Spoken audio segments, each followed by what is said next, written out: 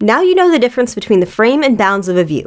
With that knowledge, we can create our own basic implementation of a scroll view. To do that, we'll need a gesture recognizer. If you followed along with gesture recognizers in iOS, you'll recall that a gesture recognizer allows us to respond to specific kinds of touches in iOS. There are many different types of gesture recognizers for gestures like pinching, tapping, or swiping. We'll be using a pan gesture because we want to continuously scroll the content of a view as the user pans their finger around. Open the starter project and check out main.storyboard. We've already set up this view controller for you with a view full of pretty planets and space animals. Sadly, the images run off the bottom of the view and there's currently no way to scroll to see them all. We'll turn this view into our own DIY scroll view to add that functionality. First, we'll need a new custom class for our scroll view. Click File, New File, and select a Cocoa Touch class. Name it DIY Scroll View and make it a subclass of UI View.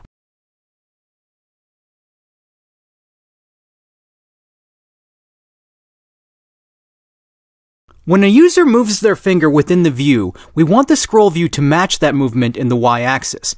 As we said, we can use a pan gesture recognizer to track touches like that.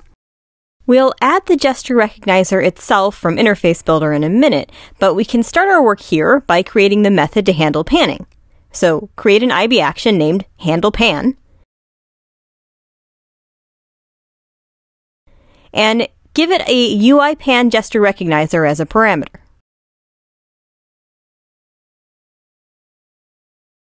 To get scrolling action, we need to get the translation of the gesture recognizer. Use the translation method and pass in self.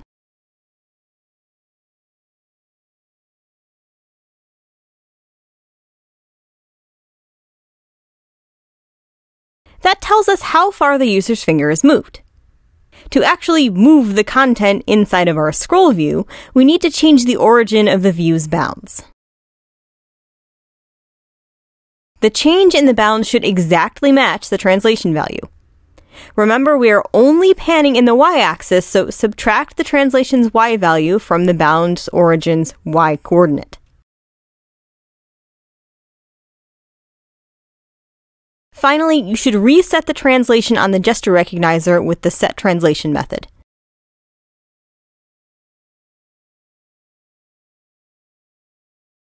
Set that to 0 with cgPoint.0 so that the translations don't compound each time the user scrolls.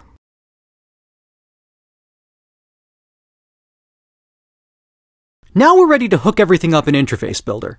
First, select the view you want to scroll, and in the Identity Inspector, set the class to the one you made, DIY Scroll View.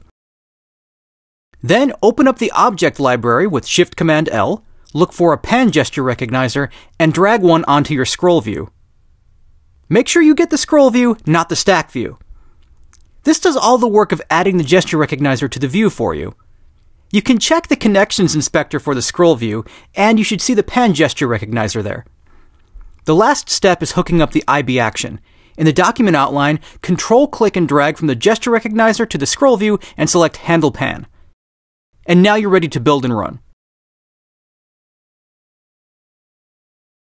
Try dragging a finger, or in our case a mouse pointer, around and we have a working scroll view. If you've scrolled through any views at all in iOS, you'll immediately notice how clunky our DIY scroll view feels in comparison. It seems especially jerky in the simulator. If you try building to a device, you'll get a smoother experience, but it's still no match for Apple's implementation. This was a great exercise to get you acquainted with the basic idea of how a scroll view works, but we recommend taking advantage of all that Apple's UI scroll view provides instead of trying to write your own. After the upcoming challenge, we'll show you how easy it is to get started with UI scroll view.